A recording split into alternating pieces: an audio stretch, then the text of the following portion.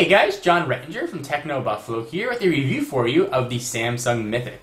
This is going to run you $199 on a 2-year contract after rebates for AT&T Wireless. So let's talk about the good, and then we'll get to the bad, and then we'll get to a conclusion. So this is running Samsung's TouchWiz interface that I've demonstrated before in countless videos. What that means, it's got a widget bar across the left-hand side. You can drag those widgets right off onto your home screen. Now, as I've lamented in previous Samsung TouchWiz phone reviews, there's not enough screen real estate on the phone for all the widgets. They take up a lot of space. Well, Samsung's fixed that with the Mythic. They now give you access to 3 home screens. So you get much more space to put all of your widgets. And the functionality that you're getting with those widgets, saying widgets quite a bit, is what you'd expect. There's a Facebook one, there's a message one, there's a missed calls one, there's one for all your notifications, and then there's even one for your friends' birthdays. You're not getting functionality that's sort of new or anything that you're not used to. You're just getting that functionality in a new widget-based interface with 3 home screens. So one of the other good things about the device is the keyboard.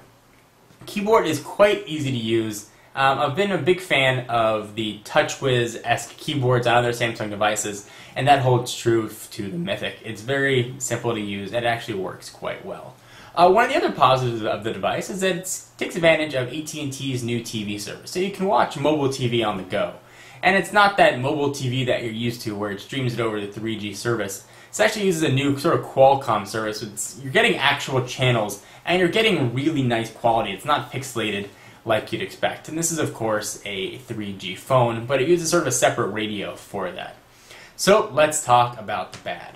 I'm not the biggest fan of resistive touchscreens, and I've mentioned that in the past. And the Samsung Mythic uses a resistive touchscreen. And not only does it use a resistive touchscreen, it probably uses the worst resistive touchscreen I have ever used on a mobile phone. The screen is extremely unresponsive. It's very inaccurate. Scrolling around through contacts, trying to scroll through web pages, which I'll get to in a minute, was a tedious, arduous task, and not something I could ever see myself doing on a daily basis. Samsung in the past has done a pretty decent job with resistive screens, and I'm not sure why that didn't translate over to the Mythic. Perhaps it's a new vendor or some sort of new resistive technology, but straight up just doesn't work. And for that reason alone, I've got a very difficult time in good conscience telling you to go pick up the Mythic. Given its price point and feature set, I just don't think it justifies it. It is a phone, however, and it's got to make phone calls. The reception was quite good. I was able to get strong bars everywhere I went. I didn't have any dropped calls. So the radio in here is quite good, and it may be also due to AT&T's strong service where I live in Southern California. Navigation is done through a series of icons across the bottom. I'll show you what that looks like. You've got your dial, your contacts, and your menu. And there's some new features here in the TouchWiz. You can control your menu a little bit more, and you can scroll around. You can see I got to push really hard in order to scroll. Just overall, it is not an enjoyable experience and not a phone that I can recommend to you, unfortunately. The HTML browser is barely functional, and it's barely functional because you can't move around on it due to the poor resistive touchscreen. So if I got to rank this on a 1 to 5 scale, it gets a 2. It only gets 2 stars because the call quality was quite good and the speakerphone was loud. Everything else, not very good.